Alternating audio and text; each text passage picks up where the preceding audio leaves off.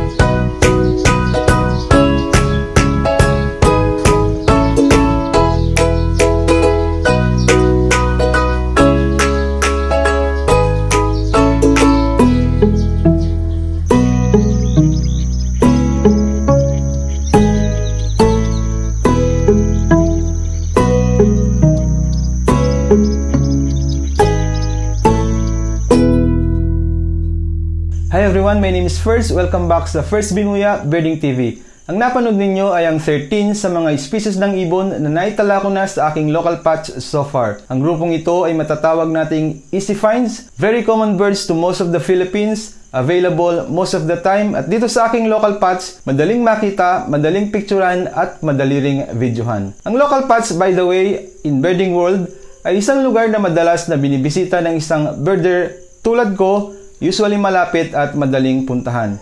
In my case, ang tinatawag kong local patch ay bahagi ng aming barangay dito sa La Paz, Tarlac. Most of it ay sakahan ng palay. Makikita nyo sa mapa 3.57 square kilometers or 357 hectares. Ang puting linya ay ang boundary, samantalang ang pulang hidden line ay ang usual route ko tuwing magbe-birding. Ilang beses nyo na itong nakita sa mga past episodes natin. Tuwing tagaraw ay natatamnan ito ng palay, at tuwing tagulan naman ay nagiging marshy ito. Kaya naman patok talaga ito sa mga lowland species, passerine and non-passerine alike. Nagbe-birding na ako rito since June 2016. Nakapasyal at least 3 times in each month, and after 94 checklist ay nakapag-record na ako ng 92 different species ng ibon.